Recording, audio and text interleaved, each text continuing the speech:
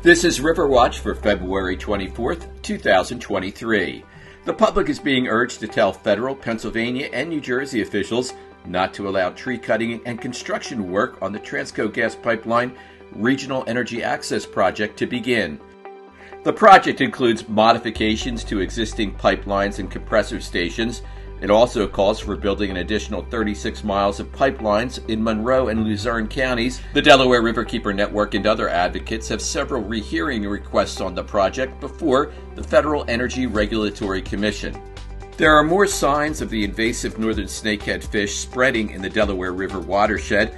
A Pennsylvania Fish and Boat Commission report on largemouth bass in Marsh Creek Lake in Chester County, Pennsylvania, found a population of northern snakeheads in the 535-acre reservoir. Biologists are urging anglers to destroy the northern snakeheads. The study also found the catch rate of largemouth bass in the lake exceeded the benchmark for the game fish. Pennsylvania park officials say the spring release of whitewater from Lake Nakamixon into the Tohickon Creek will be held on Saturday and Sunday, March 18th and 19th. Millions of gallons of water are released into the Tohickon in the spring and fall. The event draws hundreds of kayakers and boaters to Ralph Stover State Park to enjoy the Class 3 and 4 rapids. The Delaware Riverkeeper Network and other groups are asking park officials to release more water into the stream during warmer periods to help improve environmental conditions in the creek.